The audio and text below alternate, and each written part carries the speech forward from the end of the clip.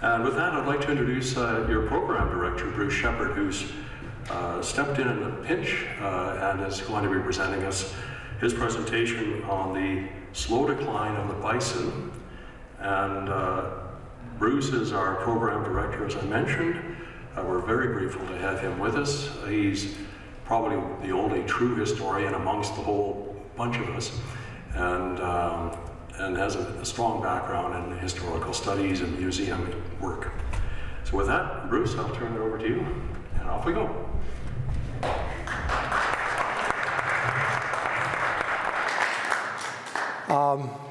I was asked to extend the apologies of our scheduled speaker, Norm Leach, who only was able to inform me on Monday that he would not be here. He's got a very bad cold, and he says it's the first time in 30 years of presenting that he's ever had to cancel, and he extends his sincere apologies, but we will reschedule him sometime in the new year. So, I was never a starter in high school football, basketball, or soccer. I was always one of the guys that came off the bench. So, here we go again, coming off the bench. Some of you will recall a similar presentation, those of you that are members of the Archaeological Society. I assure you that while it is similar, I have been working on it. I have some new additional material.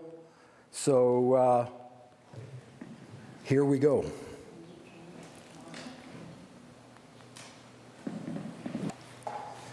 The decimation of the great North American bison herds was an environmental tragedy which Canadian and American scholars have continually placed at the moccasins and boots of human hunters on the Great Plains. While various groups have been targeted, selecting them for primary responsibility appears misdirected, as mounting evidence indicates that the herds had been significantly reduced for decades by a variety of animal diseases. The near extermination of the bison on the Great Plains was more likely a long, slow, inexorable decline caused by the interaction of multiple factors. It probably began with the arrival of European cattle and their diseases in North America, accelerated due to selective overhunting during the fur trade era, and then stretched over the decades to the mid-1870s, culminating in a sudden sharp decline with the arrival of the infamous American hide hunters. The agricultural development of North America's grasslands on both sides of the border would be launched where the mourned herds had grazed for eons. Analyzing the waning of the bison herds should begin with the number of animals involved. An accurate count appears impossible since the plains environment has always been an active one, and the size of the herds lightly rose and fell with natural conditions. Increasing evidence also indicates that the original peoples of the Americas carefully managed their environments to maximize food production. On the northern Great Plains, certain indigenous peoples revered the beaver and would not kill them or eat their flesh, much to the dismay of fur traders who coveted the pelts. Protecting the beaver showed a deep ecological insight, though, because the rodent's natural activities created small ponds and lakes across our arid northern plains where indigenous peoples could search for bison. And I will use, for example, with the Niitsitapi, who, of course, are Blackfoot neighbors, their most revered items are called the beaver bundle. A frequently cited figure of the herd's numbers on the plains has been over 60 million bison, but this was based upon the fleeting observations made by an American Army officer in 1871. A more realistic estimate, centered upon the scientific calculations of range managers on the size of the herds the grasslands could support, has instead become a fluctuating number between 24 and 27 million animals. More than half of the supposed millions of bison probably never existed. Another important but debatable number was the growth rate of the herds.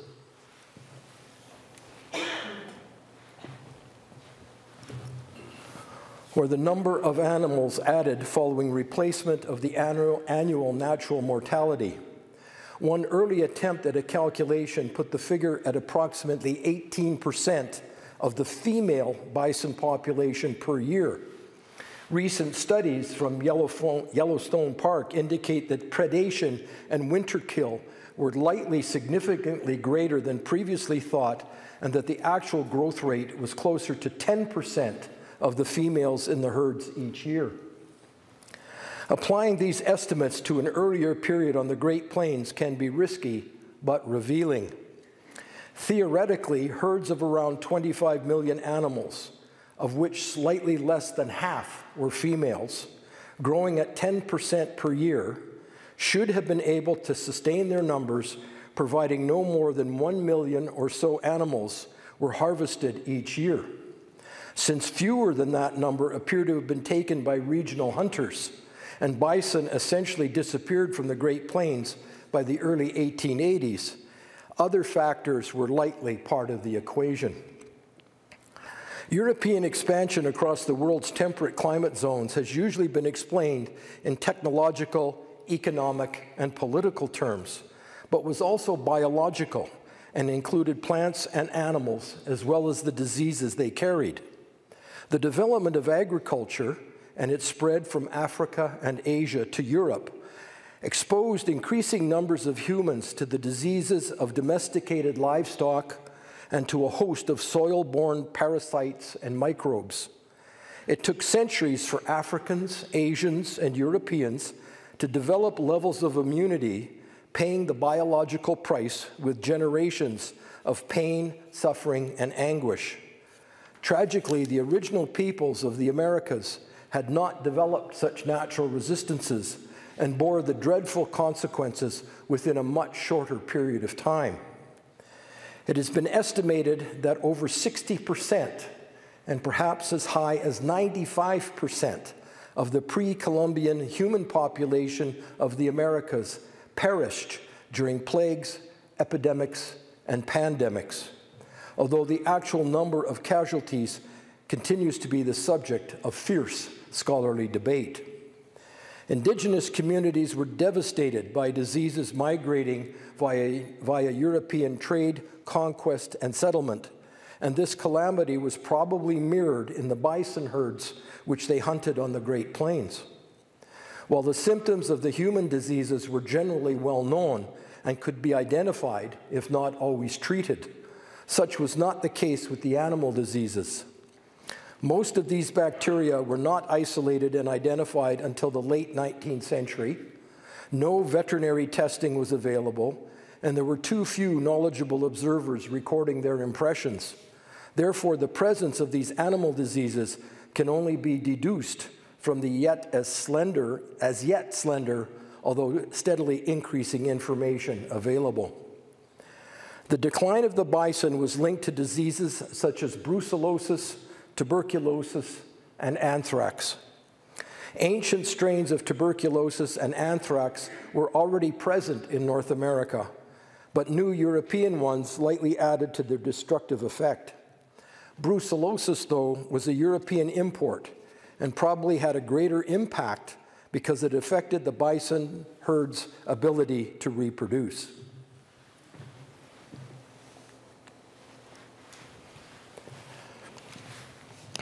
And I know there are ranchers in the audience, and so you'll be familiar with the impact of brucellosis, which, by the way, was named after a Dr. Bruce.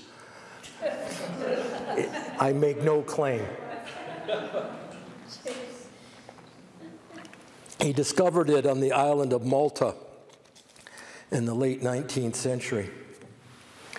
An ancient disease caused by a bacterium, brucellosis manifests itself in several ways in different hosts, including sheep, goats, swine, dogs, and cattle.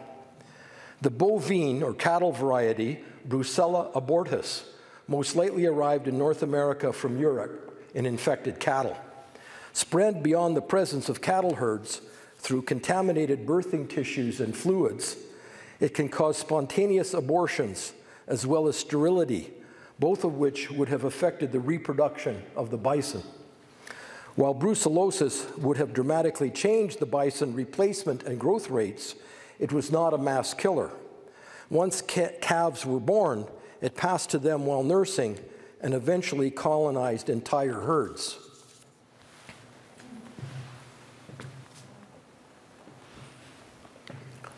North America's bison herds apparently had brucellosis by the early 19th century. This seems the most logical explanation for how a young indigenous woman living on the northwest corner of the Great Plains contracted the disease. At some point during the late 1820s or early 1830s, she passed away and was buried by her people. Her remains were accidentally discovered and scientifically examined before a respectful reinterment. The analysis revealed that she had cavities and erosion in her bones, consistent with having suffered from brucellosis. Human symptoms of the disease are characterized by rising and falling fevers, which can be quite severe. Long-term consequences also include arthritis, hepatitis, and anemia. While not usually fatal, it can lead to lethal complications such as pneumonia and bacterial meningitis. Humans usually get brucellosis from regularly ingesting unpasteurized dairy products. We can also contract it by blood-to-blood transfer through butchering infected animals. Since it was improbable that a young indigenous woman of that era and area was consuming cow's milk, cheese, or butter while maturing, then she was most likely infected when helping process an animal with the disease. Given that the indigenous peoples of the northern Great Plains subsisted mainly on bison, they were the most likely source of her infection. This points to B. abortus having begun colonizing North America's bison herds shortly after the arrival of European cattle in what became Mexico. The disease would have then spread up the Great Plains over the century before reaching the region's northwest apex by the early 19th century. And this is Wendy Unfried and her crew at the site. It's in a farmer's field just outside of Viking, Alberta. So in the Battle River Valley, right at the northwest apex of the plains. And it's not just one piece of evidence. She had brucellosis. We know that from her bones. But it's also geographical, where it's located. That's pretty far north and pretty far inland. And thirdly, she died at some point in the late 1820s and 1830s. So brucellosis is on the northern Great Plains very early. And the question becomes, of course, how did it get there? Well, the nearest cattle that we know of at the time are in the Red River Valley. And none of them are known to have escaped. In fact, they had a heck of a time keeping them alive because of wolf attacks and the famous cold Manitoba winters. The next closest cattle are in Wisconsin. So the likelihood is that she contracted it in helping her grandmother or mother cut up an animal, and the most likely animal is the bison. Nor was brucellosis the only European imported disease to assault the bison herds, although the other two had precursors. Mycobacterium bovis, known as cattle TB, and its human cousin, Mycobacterium tuberculosis, are related to a complex of ancient bacterium. Early strains of these two particular types appear to have entered North America with the animal and human populations via Beringia, or the landmass which once connected with Asia.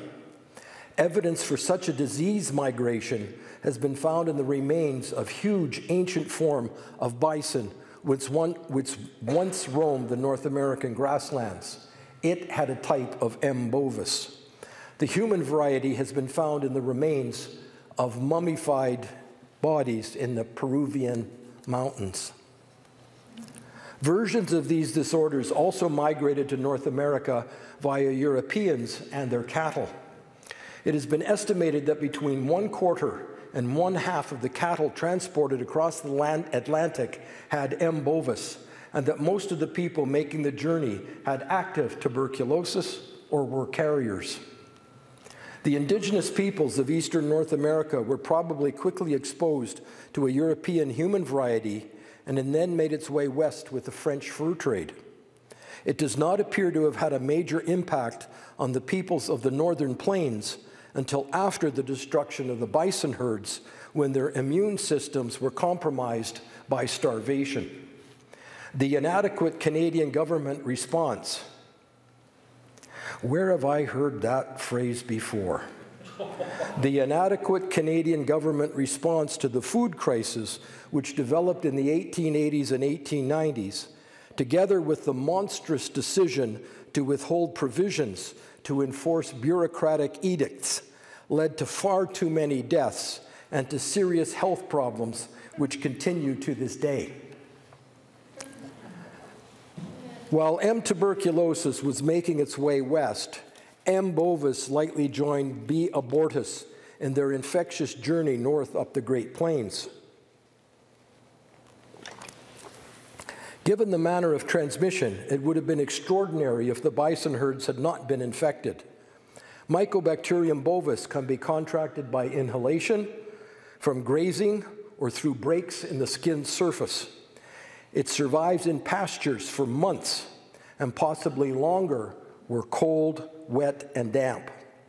It can remain dormant in animals for years, but activates during stressful periods or by aging. Both the cattle and human versions leave bone tracers, but are essentially flesh diseases which take their name from the tubercles, or small rounded nodules, which form in the lungs, liver, spleen, lymph nodes, and they can lead to long, slow decline and death. While there has been understandably little written evidence of M. bovis or B. abortus in bison, there was a solid natural indicator of their presence in the North American herds. It was frequently noted that huge packs of wolves regularly followed the herds. Possibly, at one time, there were more than 1 million and perhaps as many as 2 million wolves inhabiting the Great Plains. Such a significant population of predators, along with other carnivores such as plains grizzly bears, cougars, and coyotes, could have been supported by scavenging bison fetuses aborted by B. abortus or dispatching animals weakened by M. bovis. In doing so, they were performing their natural function of keeping the herds vigorous, but would have been consuming the evidence of the infections. An abundance of wolf packs and other predators probably also had a role in disguising the impact of another lethal disease, which was a ruthlessly efficient bison killer. Anthrax was the natural butcher.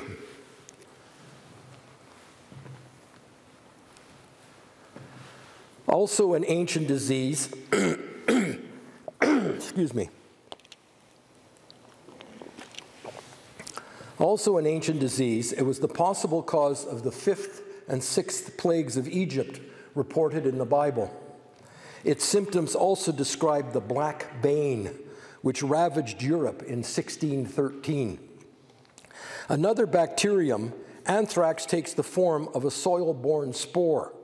Surviving in a dormant state for decades, it can be released from the soil by drought, a common occurrence on North America's Great Plains, as we all know, being in the, 5th year of our latest drought, or by animal disturbance, such as wallowing, a frequent activity of bison. Once airborne and inhaled by animals, it colonizes their lungs and germinates within 60 days. It poisons its hosts with toxins produced by its replication. A gruesome death follows, occurring in 80 to 90% of untreated cases, and characterized by swelling, bleeding, and coal-black skin ulcers leading to gangrene. The millions of new spores produced return to the soil with the rotting carcasses to await new victims or to spread to other areas by scavengers. An ancient strain of anthrax had apparently also migrated to North America via Beringia. In 1981, head-smashed-in buffalo jump became a UNESCO World Heritage Site in southwestern Alberta, just north of the border with Montana. For centuries, Indigenous peoples had cleverly driven primarily cow and calf herds of bison over a steep cliff, dispatching and then butchering them for their needs. The bison bones built up over 6,000 years, so at the deepest levels long predated the European arrival in North America. When the site was being studied in the 1960s, researchers at these lower levels were regularly getting sick. A soil analysis was ordered and revealed the presence of anthrax-like spores, a lesson regarding taking proper precautions when doing archaeological field work. It appears that at least some of the bison originally herded to their deaths had previously contracted what was most likely a Beringian form of the disease.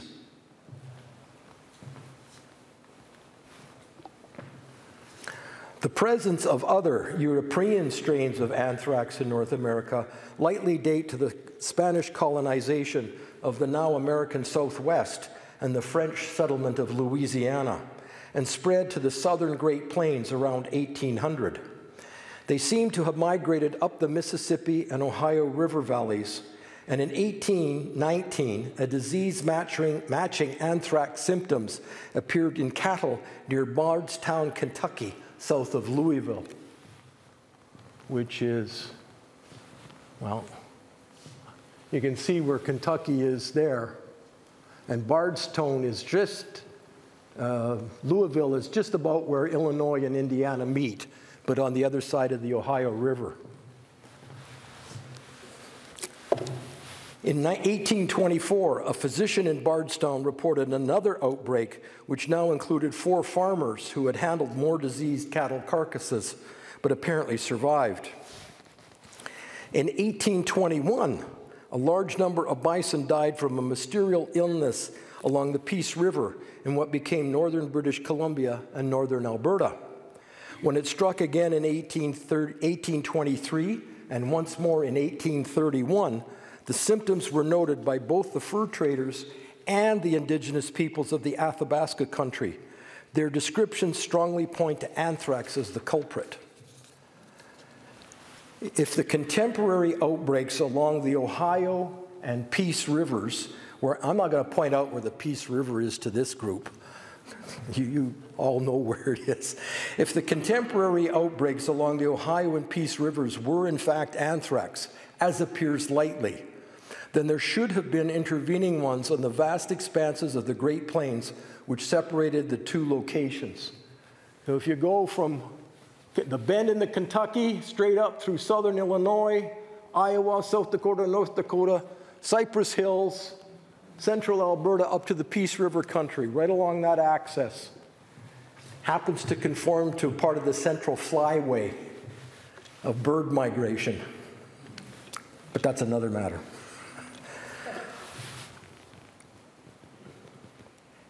If the contemporary outbreaks along, while the written record remains mute, they probably happened, but were simply not observed or recorded. This lack of documentary evidence has caused problems for scholars, particularly historians, whose research methodology can be heavily dependent on such written sources. Too many of them have discounted the impact of diseases such as anthrax on the bison herds and arrived at conclusions which are essentially scholarly disciplinary boundaries. Given the nature of anthrax, how it spreads, and its devastating impact, conceivably entire herds of bison could have been infected, died, and the only indication of the tragedy would have been their bleached bones on the plains the following year, which would easily be mistaken for the remnants of a large hunt.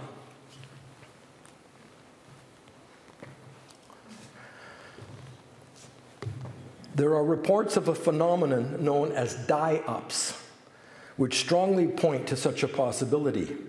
In 1867, the noted Texas rancher Charles Goodnight reported seeing thousands of bison lying dead in the Conchas River Valley of today's New Mexico.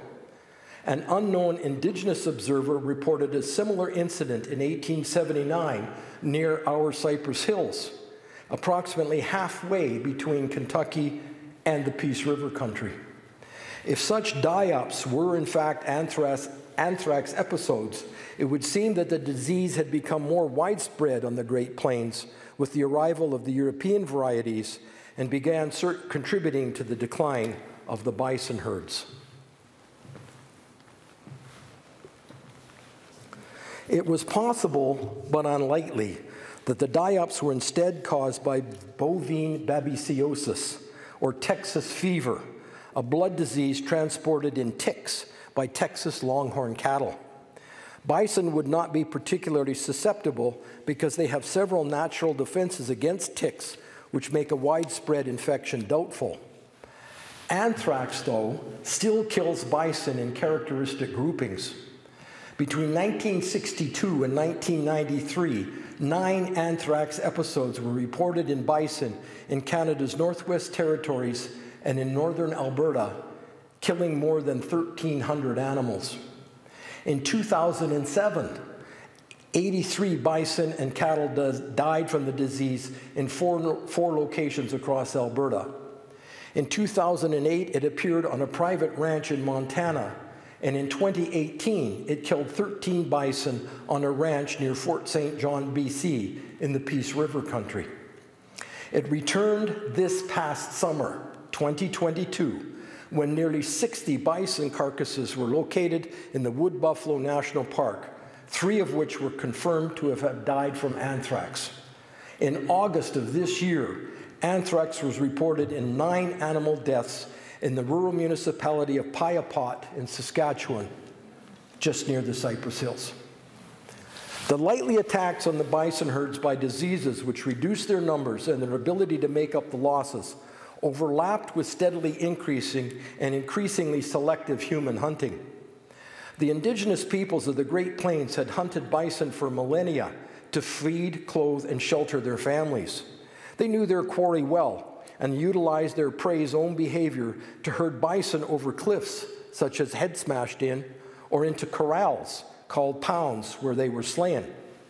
The reintroduction of the horse to North America by the Spanish and that animal's spread up the Great Plains allowed the hunters to range more widely, aided their selectiveness of prey, and thus increased their effectiveness.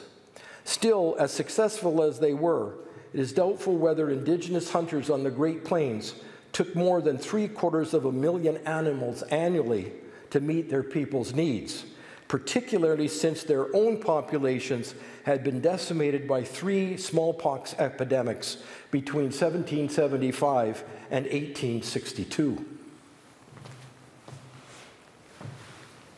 The growing trade in pemmican on the northern plains, which is essentially pounded bison meat, attracted the attention of some peoples. They recognized it as an opportunity to obtain the trade goods they desired. Soon, groups were specializing in supplying provisions. They began taking more animals than they required to supply themselves, although it could be argued that their needs also included trade goods. Still, it was unlikely that these provisioning specialists contributed substantially to the bison's decline in the northern plains because of the impact of human diseases from which it would have taken decades to recover. An apparent consequence of these human epidemics was the emergence of another group as provisioners of the northern fur trade and the Red River Colony, or what's now Winnipeg. The offspring of Quebec fur traders and their indigenous partners, they initially called themselves bois brûlés, a French term meaning burned wood, and possibly a jocular reference to their complexions. Then, in what appears to have been a clever display of word capture and reversal, they adopted what had lately been a derogatory term and began calling themselves métis, feminine métis. They also developed a unique society based upon their Roman Catholic religion, the French language, as well as the quasi-military structure of their bison hunts, and came to see themselves as a distinct people, the new nation. To supply their own families the remaining fur trade needs and meet the growing demand for food at the Red River settlement, it has been estimated that Métis hunters took more than 80,000 bison a year. That total may have been higher due to wastage, because according to one contemporary observer, the hunters were lucky if they utilized a third of the animals they killed. In 1856, a chronicler of the Red River colony observed, and I quote, "The last animal killed is the first skinned, and night, not infrequently, surprises him at his work. What remains is lost and falls to the wolves. Hundreds of animals are sometimes abandoned, for even a thunderstorm in an hour can render the meat useless." This claim appears somewhat suspicious, though, because it does not mention their families, the Métis and their children, who are known to accompany the hunters and help with the butchering. Still, when combined, the total number of animals lightly harvested by Indigenous and Métis hunters, including some wastage, would only have come perilously close to the potential million or so annual increase of the herds. It seems possible that these totals were still less than what nature needed for the herds to continue. Despite what statisticians, accountants, and politicians tell us, all numbers are questionable. And these are probably deceptive because considerable evidence points to the majority of the bison killed being cows, the breeding stock of the herds. It was widely recognized that all hunters preferred female bison when hunting and selected them for killing. As one old hunter recalled, and I quote, "We liked to shoot buffalo cows because they had the best meat, the fattest and tenderest. And in the fall and winter, they had the best hides. The 2-year-old animals had fine hides. We shot those in June and July when they were fat and profitable for pemmican. The hides of the old buffalo were poor. The hair was too coarse. In fall, we shot nothing but cows. They were fine for pemmican and dried meat. We were very particular about choosing our animals. This was our business."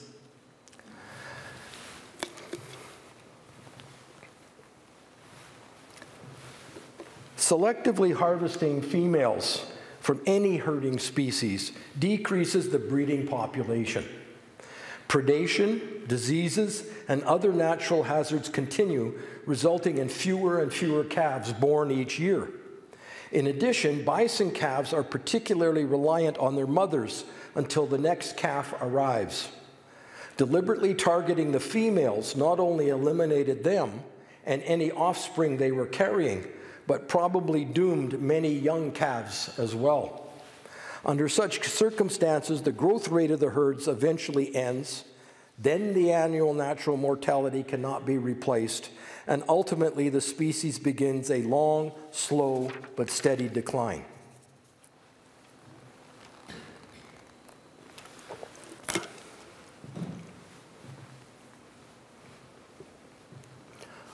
Outrage, sorrow, and regret were being expressed even as the American hide hunters were completing the final slaughter of the great bison herds. Perhaps this is why so many commentators and scholars since have focused on human factors as the primary agent of the decline. Increasing evidence, though, reveals a very different explanation, indicating that animal diseases played a far more significant roles and that the hunters were chasing a species already in decline. The waning of the great North American bison herds became a critical factor in the transformation of our grasslands. The power of the indigenous peoples of the region was undermined, while the Métis became more reliant on their limited land holdings.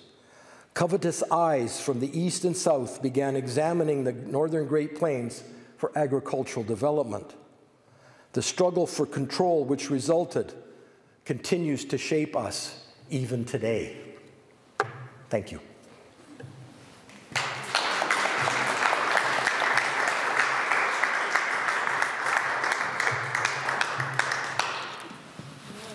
I'm not usually such a morbid person, as many of you who know me, but you have to go where the evidence takes you. And this evidence was just too much for me to deal with in any other way. It's sad, it's tragic, but I think it's a much better explanation of what was going on than some of the rather romanticized and fanciful descriptions that one hears still, even today. Appreciate knowing for sure the facts. It's all provable. I didn't bring my endnotes, but... But they didn't burn the carcasses of the anthrax. They didn't? They didn't burn the carcasses of the anthrax. No, If they did not when Charles Goodnight, who was a very famous Texas rancher, if any of you have read Lonesome Dove, that great Western novel, he's one of the characters. He's Tommy Lee Jones' character. That's Charles Goodnight. And he did take his buddy home from Montana to be buried. That's an absolutely true story. And McMurtry romanticized it. But that part of it is a true story. He went from Montana back to Texas with his buddy. Wasn't the word chuck wagon named after Charles Goodnight? That's one of the theories, that Chuck was Charles Goodnight. Chuck had also become a commonplace term for food.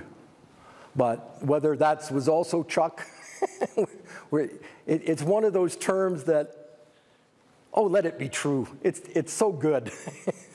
I'm sorry, Tom, the question started right away. But no, they would not have burned the carcasses because they, like Goodnight, he came across them. They were already, and the Conchas River Valley is in southeastern New Mexico. And that area, this is really scary, that area where he witnessed this is now a lake reservoir. But anthrax is not water soluble, so is it still in the lake bed? Quite possibly.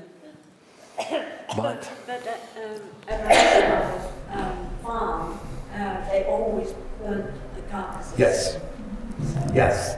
I mean, the irony here is, of course, that farmers are often criticized for breaking the natural prairie, etc. But in doing that, they probably killed millions of anthrax spores without knowing it. But they're still there as the infestation or the outbreak at Piapot. I mean, that's just across we drive by Piapot on the Trans-Canada Highway. Just south of there, some farmer is wrestling with an anthrax outbreak. And ranchers know all about.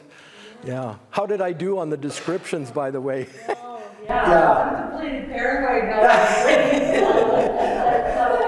Are you saying like pre-European and pre-South American contact, that it would be more of a healthy environment, and it was that kind of contact that started all these diseases? Define healthier. Yeah, the natural world is like, I'm an angler. I've been fishing since I was 7 years old on the bank of the Red River of the North in Winnipeg. And when we came here, you go looking for fishing spots. And I found one, and I really enjoyed going out there. It's the Souder Reservoir, which is one of the irrigation lakes just west of here. But its other name is Rattlesnake Lake. Warning. And I've been going out there for 10 years, and yes, I have seen rattlesnakes. Just this last summer, my brother-in-law and I were walking along, and okay. And he was quite a big young guy. You just move around. Nature is dangerous. You live. You gotta be careful. And so yeah, do you think it was like, I know the nose flies were brought up by the longhorn cattle. Like we have sand flies, and so I know all this that was brought in. And we have so many, like the magpies and the pheasant aren't native to Canada. yeah. So No, it didn't all change. That was one of the points when the Europeans arrived. That was one of the points I was trying to make, is there is evidence of anthrax and TB in North America before the Europeans arrived. But they're different strains. And nature adapts and changes. I mean, one of the reasons for a 10% increase in the herds is nature's way of, I mean, it happens to humans too. There's slightly more males born than female humans every year. And the reason for that is women are stronger. Physically. No, you are. But I'm not sure all the feminists would appreciate why. Because you're equipped for childbearing. That's nature's way. So young boys are not as vigorous, so nature gives them a few more to be born so that the populations, and it appears that it's similar with bison. It's like 47% of the herds are female. There's always more surplus bulls than, and then of course the bulls fight and like guys do, and I mean, you can see this behavior in any bar on Friday night. I mean, it's still going on, for crying out loud. We'd like to think we've escaped all that, but no. Yes? I was wondering, you said there were a lot of different animals that can be affected by these diseases. Yes. So, did you say canine also? There apparently is a canine variety, yes. So were the wolves, the scavengers? Well, that's interesting. I have not found any literature. I don't know that it's been studied yet. I did find one study of anthrax in wolves. And they observed a large male eating on consuming a anthrax-killed bison. And they followed him for several days, showed no ill effects, but then they killed it to study and the anthrax spores had located in several internal organs, but they were still studying it. So we don't know whether there's some, I know if I were a scientist studying anthrax and was looking for a cure, I would study how carnivores handle it. We know, for example, that certain bird species are not affected by strychnine. Or not strychnine, what's there's certain fruits and... the berries? Yeah, the berries that are poisonous to humans. Holly berries? Yeah, but what's the chemical? I don't know. I'm going to say strychnine, but it's not. No. I'm sorry. But birds can eat them. Birds are not affected by it. Certain birds are not affected by it. We are. And it may be that wolves are not. I mean, and would stand to reason if you're a carnivore species, you would have to have some adaptation. But I hadn't found anything in the literature yet. I just kind of focused on the cattle ones because that seemed to, bison are actually a form of antelope, but they are apparently susceptible to all cattle diseases. Blackleg, pleural pneumonia, I mean, you name it, they seem to be susceptible to it, which would stand to reason. They're a grazing species. I'm sorry? Apparently, yeah. I would defer to people who know more on that. As I say, this is, I should have perhaps explained this earlier, this is part of a larger study that I'm doing, and many of you know, about what I call the American presence in Western Canada. So one of the first things I had to deal with was, well, all of those nasty American hide hunters slaughtered off the bison. Everybody blames the Americans for it. We Canadians are great at that. We had a problem, we can blame the Americans. And we do it a lot. Jack Granatstein, one of the deans of Canadian history, wrote a whole book on it. It's called Living with Uncle. And it's very funny in parts, but he does point out that, and it's kind of natural. I mean, the Ukrainians blame the Russians for everything, and with good reason, as we're seeing right now. But you can pretty much go across the globe, and if you want to know the best insult for a people, ask their neighbors, because it just seems this human nature to have these feuds with your neighbors. So we Canadians and America, and as I say to my American friends, I'm glad you're our neighbors. I'm Scottish. The English were not great neighbors. But then the English would say that about the Scots. With good reason. But it's ancient. And so when I came across this, that the American hide hunters were to blame, I thought, okay, I'm going to have to deal with this. It's a negative American presence. But the more I dug into it, the more I thought, okay, these numbers are not adding up. There is just no way that 60 million bison could have been killed in 10 years. No way. And then it turns out it wasn't even in 10 years, because really it's 1876 with the Battle of the Little Bighorn, when the Lakota are removed from the northern plains, that the hide hunters, so you got 1876 and they're gone by 1883, in 7 years. How could they kill that many animals? Well, then I started looking at the animal, and found this great book by a biologist from Berkeley University of California, Berkeley. It's a bison specialist, grew up on a bison ranch in Montana. And he was curious about these. Where did the 60 million come from? Well, it turns out it's a made-up number. It's a guess by an American Army officer on the banks of the Red River of Arkansas, or Oklahoma, Texas, in 1871. He looked at a field of bison and counted and guessed how many there were for the rest of the Great Plains. That's where the 60 million comes from. So what is it?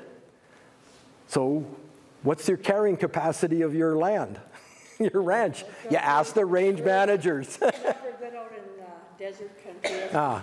But that's an important, ranchers have figured that, ask the range managers, get an idea of how many cattle you can, and so that's what he did. He went and said, okay, range managers, given the expanse of the Great Plains, how many bison could it have supported?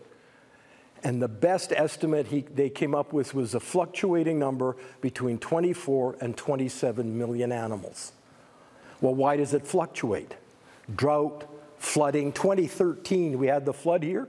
That would have wiped out whole herds trying to get across the rivers, which again is why nature gives that extra bit of 10% to make up the numbers.